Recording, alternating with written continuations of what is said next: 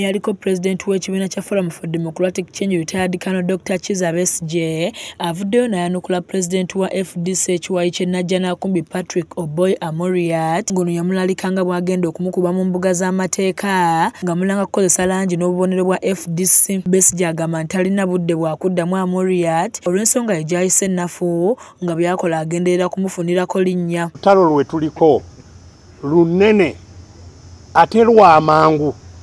Si lwa nkya lwa leero.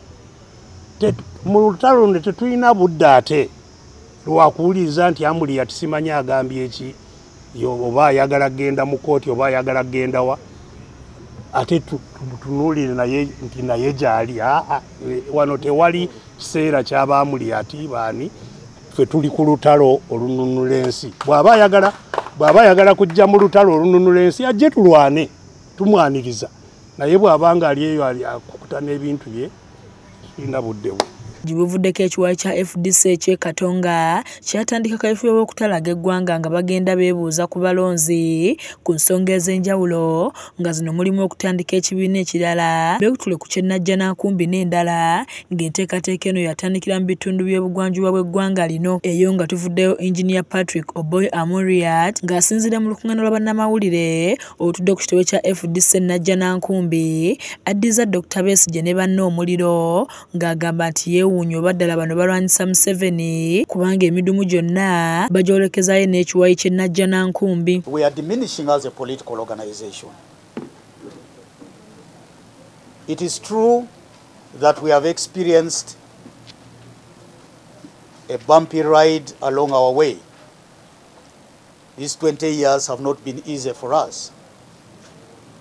And this even applies from the time that Dr. Kiiza Besigye was a leader here, our president. You know that, as I've said, he has now sort of left and began to resist the same organization. Bana basabye babaveeko obwongo babwolekeze kyakulwanyisa President Museveni ng'ategeezezza nti bo ng'ab'e Najjanankumbi bakyali ku mulamwa gwa kulwanirira bwenkanya mu ggwanga lyaffe. We've had our friends saying before they come and dialogue with us, the leadership in Najjanankumbi should step aside. What a joke. It's a real daydreaming. That won't happen.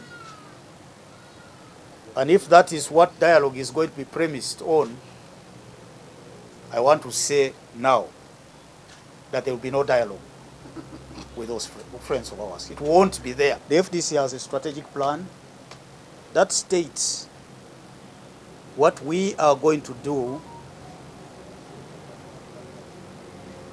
from 2022 to 2027.